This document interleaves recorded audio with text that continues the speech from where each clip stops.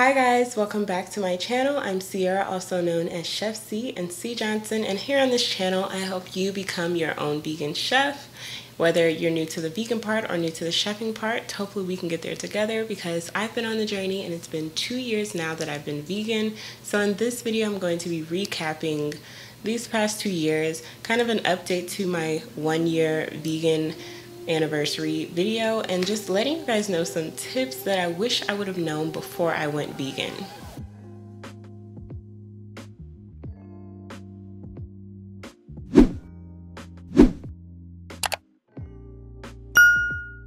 We're going to start off right at the basis, right at the beginning, right at what is a vegan anyways. So a vegan, the actual definition that I feel like is easiest to understand, and I'll go into a little bit more depth, but a vegan is a person that doesn't use or consume anything that has any animal products in it. So that includes eating any meat and also any animal byproducts. So that's eggs, dairy, chicken broth, things like that. So those things are not vegan. Vegans do not eat those, or most vegans do not eat those. I also think that it's up to you how you want to do your diet. So it's up to you to choose what you want to put in your body and what you don't. So that's up to you. But I do not consume any animal products or any animal byproducts. I do sometimes consume honey though. That's the only thing that I say that I do consume is honey. So we'll get into that. There's actually a lot of things that you can use for honey, but I don't know. I still eat honey. So everybody has their own things. Some people may be more strict or less strict, or sometimes vegan or whatever. So that's up to you. If you're going vegan, it's a very personal choice. So it really doesn't matter. It's all personal. You're the only one that can control it. You're the only one that can keep it up. As I would say, it's a very personal choice. I've been vegan for 2 years now. I did a video on my 1-year anniversary and kind of how that went, and you guys can see the link to that there. I actually lost 20 pounds at that point when I was doing that video, and I was feeling it. I was feeling myself, and I was feeling this vegan life. This is a follow-up to that video, but I do say that I've found a few more things out. So I've come up with like 5 top things that I think I wish I would have known before I was vegan, and we're gonna go over that now. Going vegan doesn't mean that you're going to lose weight. Even though in the first video I said, hey, I lost 20 pounds, I did. I had lost 20 pounds and then I gained those 20 pounds right back. So going vegan, I would say it's mostly about maintaining your weight. If you eat vegan mostly and you're eating a balanced vegan diet, so that's like fresh fruits and vegetables, alkaline foods, and regular vegetables and stuff like that, and also processed foods mixed in with that, or maybe, you know, some more starchy foods, then you're probably just going to maintain your normal weight. But if you are just only eating processed foods and starchy foods, or eating a lot of that and not a lot of vegetables, then you could definitely gain weight on it, and you're not being active. You could definitely gain weight on that on a vegan diet. And if you're eating really clean, on the other end, if you're eating really clean and you're eating like an alkaline diet, you can lose weight like nothing. Like, it'll just fall off and you don't even have to work out, and you can eat as much as you want. I tried an alkaline diet for about a week, and it was only alkaline, and I'm going to do it again, and I'm going to record it this time. I was trying to record it that time, but I did it like the week of my birthday, so that was like a hard time to do it. Like, you can't celebrate your birthday. I went to go to a vegan restaurant. You can't go to a vegan restaurant. You can't be having cakes and stuff made for you that are alkaline friendly. So that's kind of what I did for that.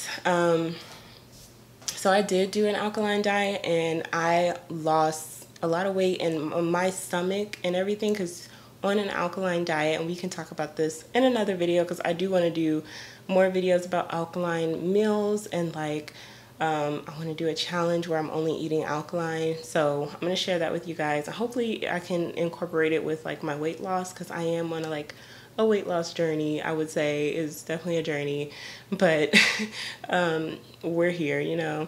But I want to try it again, and I want to try incorporating working out with it, because doing it alone, I was just eating, like, you can have quinoa and stuff, but you can't have like pasta and stuff like that. So there's certain things that you can eat, and those things, I found that it didn't really stick on my stomach. When I love pasta, I love bread and stuff like that, that stuff sticks on me all the time. It just stays. It's just hugging my stomach like, hey girl, what's up? So I found that alkaline foods, I can still eat a lot of food and be full and be satisfied, but your girl was slimming down. I was like, what? What is this waste? So, and then I didn't incorporate working out, because when I was doing it at the time, I was like working, it was like a weird time of the year. So I didn't incorporate working out, but I want to try that. That's the first thing that I wish I would have known, that just because you're going to go vegan, it doesn't mean that you're going to just lose weight, look amazing, and it's just going to stay off. That stuff can come back, and it's just like any other thing and everything. Like, that, it's just like any other weight loss journey or weight loss kind of thing.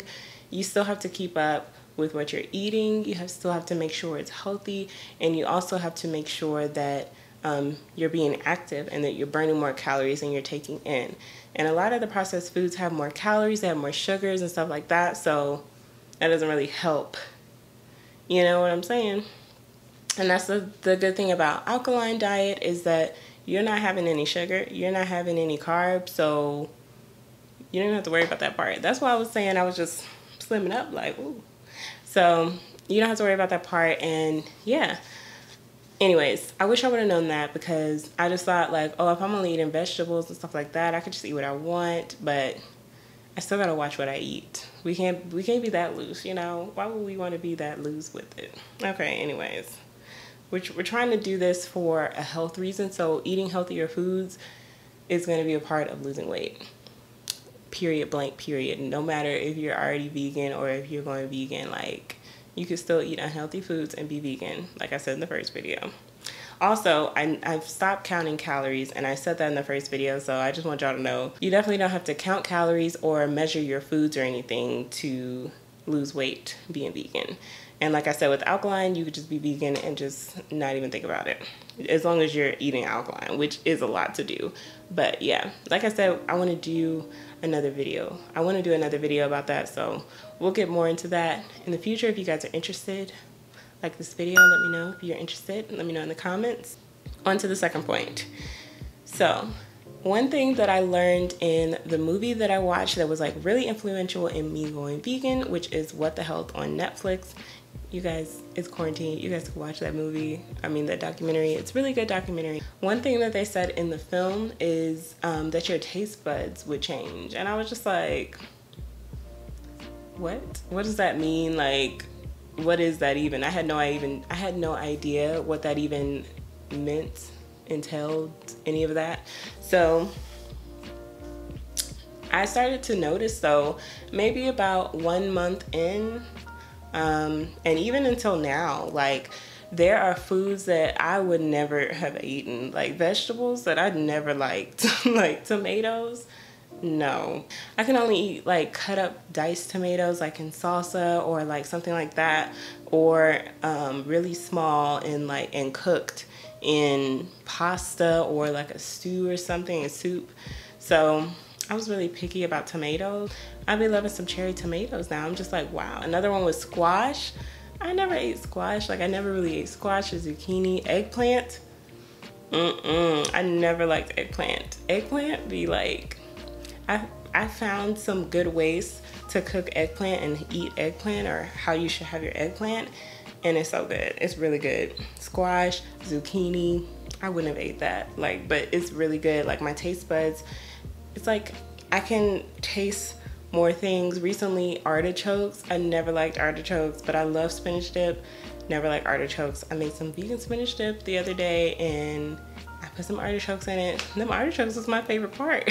Well, I made some kale dip, actually. I used kale because I had kale already, and the artichokes was my favorite part. I was like, ooh, yes. Also, in addition to my taste buds changing with liking different vegetables, I found that I can handle spices more.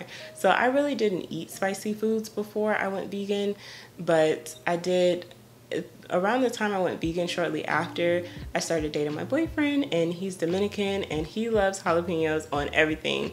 And I was just like, I never eat jalapenos on anything because they're spicy, right? Like, I shouldn't be just eating that. I'm not trying to win a chicken, a hot wings competition.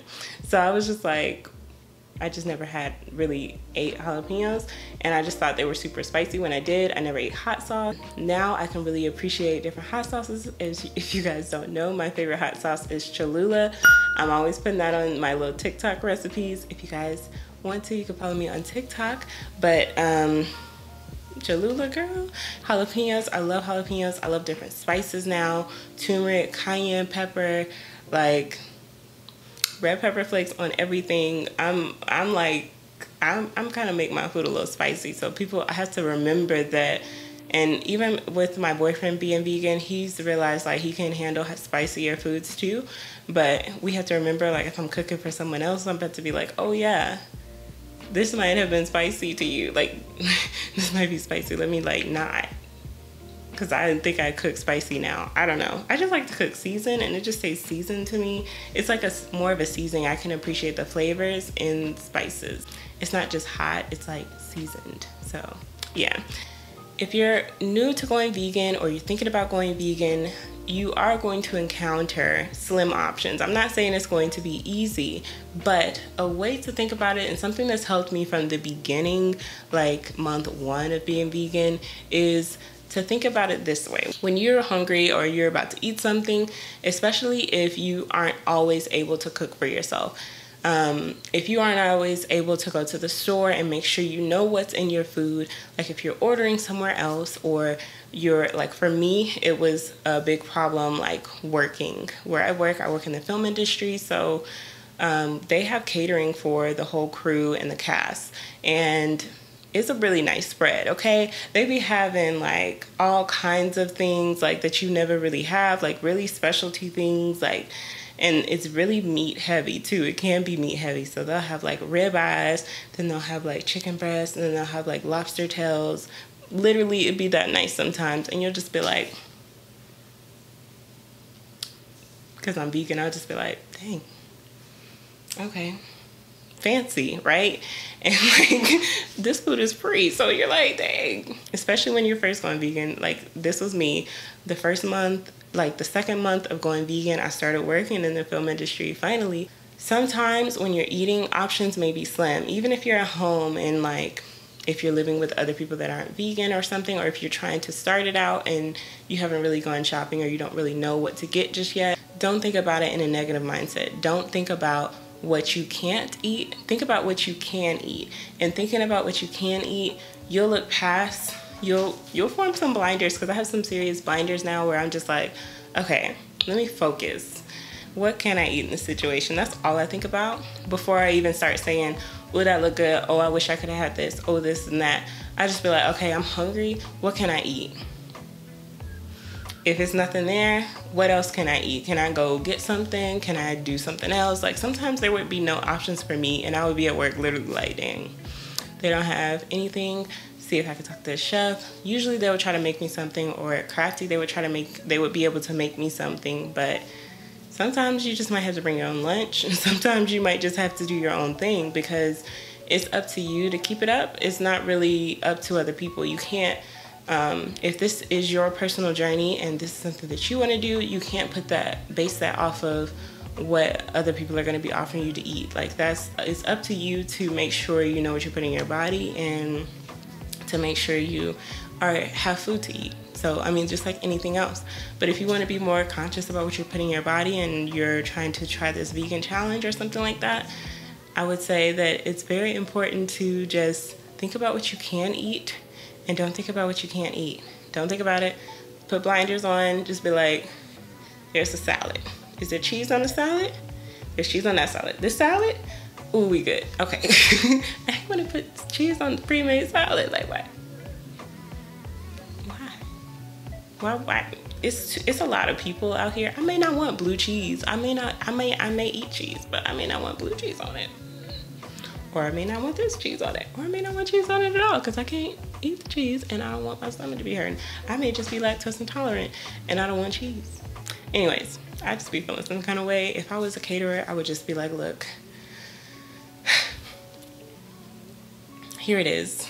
Tell me what you need. Like, here are all the options. But anyways, so that's another tip, and it's helped me. It helps me all the time. I don't even think about stuff like that when people be coming in with wings, with baskets and trays of chicken wings and pizzas. I just be like, okay, cool. Either I know I ate. Oh, also, if you're going to a restaurant, look at the menu beforehand so you can see what you can try to make, even if they don't have anything vegan. See what you can kind of try to do with them sides, or a salad, or an appetizer, or whatever. Or you may just decide, I'm not going to eat when I go there. I'm just going to eat before I go there. I've done that too. And it's just like stuff like that. It's just like, it's about you keeping it up. So don't even think about like, dang, I can't even go out to eat. Like, no, there's plenty of restaurants that have vegan options now, and there's things that you can have them make vegan. A good place to go for, like, if this is your first vegan restaurant or you're having trouble eating out as a vegan, good place to always go is like a staple, a Mexican restaurant, something like that. Usually now they have a veggie side of the vegetarian, at least vegetarian side of the menu, and you can just tell them to take out the cheese. I usually get a little veggie burrito. Sometimes you can get it with like squash, spinach, mushrooms, onions, some little green tomatillo sauce, and call it a day. Put some guac on it. Get some guac. If they have the guac where they make it chunky at the table, that's what I'm getting. Salsa. Oh, that sounds good. Rice. Usually the rice is okay, but you can ask them what they cook the rice with.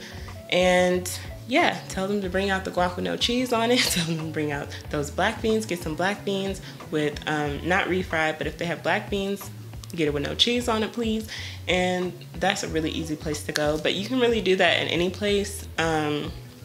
Most places are able. I guess, like, maybe if it's a fancier place, they may not want to, but most places are really accommodating, or they'll have something on the menu that you can may be vegetarian or maybe very close to vegan, that you can kind of like change and like make it vegan real quick. Another tip is to know that you can still have any kind of cuisine that you want. Think about, because when I first went vegan, I had no idea like what to make. I was making like random sides of veggies and rice. You don't have to just eat broccoli and rice and like a potato. Like, that's not how you have to eat your meal. You can have any, like, literally think of any meal that you want and it can be veganized. So that's what I started to do. I'd be like, ooh, I want an apple fritter. Ooh, I want lasagna. Ooh, I want mac and cheese. Ooh, I want this. Like, Google is there.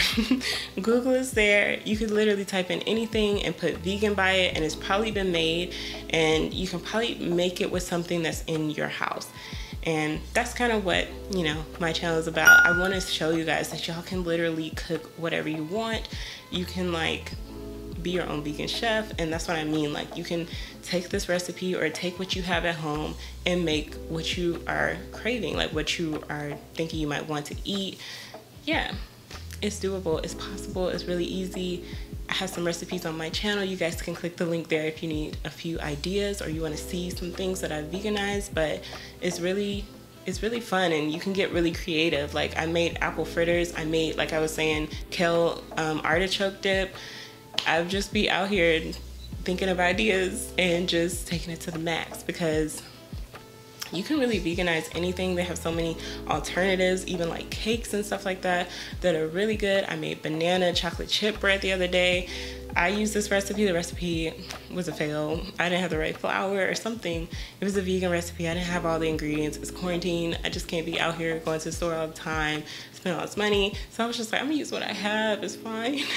And that thing turned out so good. I kept adding milk and stuff. I was like, I don't even know if these are the right like measurements, but I kept adding milk and stuff, and it was so good. It was really good, y'all. So once I started getting creative, I started to really enjoy making different stuff and appreciating those flavors, and sometimes even liking it the vegan way more. I know that's kind of weird, but sometimes I was like, oh no, this vegan, oh yes, okay, yes, the flavors, I never tasted it like this, that's why I'm saying your tongue, like your palate changes, and you can taste things and stuff that you never even imagined. So I'm serious, y'all. It sounds crazy, but it is real. It's real. And my last little tip and thing that I wish I knew before I went vegan is to take it literally one day at a time.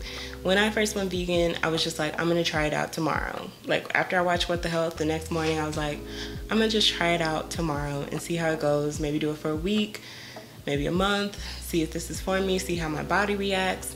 And I just took it one day at a time. That's all you can do. Literally every time that you eat something, every time you put something in your mouth, you have to make that choice to eat vegan. Every time you eat something, you have to be like, okay, you have to think about it. It's a conscious thing to do, and it's been really nice because I feel like I know more about what I'm putting in my body, and that's been really nice to like just really track, like not track, but be present when I'm eating, or when I'm making some food. I'm like, okay, I'm eating this. Or if I'm eating a lot of processed foods, I'll say, dang, I need to, you know, switch this up, see if I can use some spaghetti noodle, like some spaghetti squash instead of noodles next time or something. Like I need to try to fix this. I need to try to switch it up, make it a little healthier if possible. But also every time you eat, you're gonna have to say, okay, know what's in your food. You have to look and know what's in your food and make that choice to be vegan. But I would say just take it one day at a time. It's literally a one day at a time.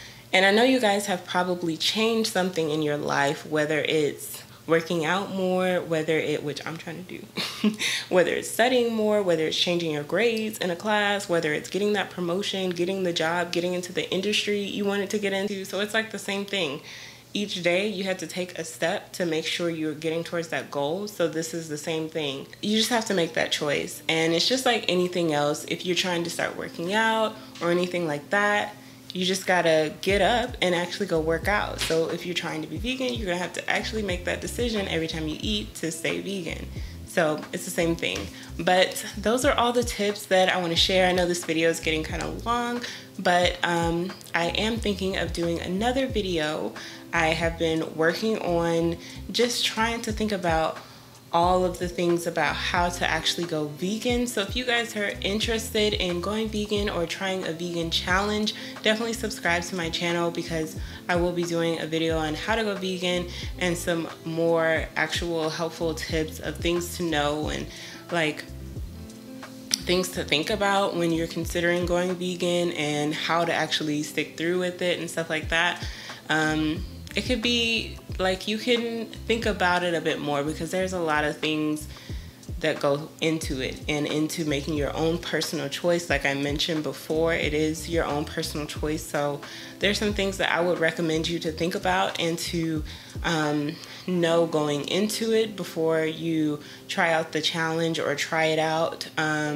Or if you've tried it before and you're thinking about doing it again, you know, like even that, I think that I have some more tips that would help you. Hopefully these have, but yes, hope to do a video on that very soon. So be sure to subscribe and turn on your notifications. So thank you guys so much for watching. Comment down below if you have any other questions about going vegan. I would love to make sure I answer that in the next video. So if you have any other questions about going vegan or any other questions about veganism at all, even if you're not interested, if you just want to know more, I don't know. If you have any other questions about veganism, just leave them down in the comments down below so I can make sure that I can answer them in that next video. Thank you guys so much for watching this video. If you enjoyed it, be sure to click on this video right here, and I'll see you guys in my next video. Bye.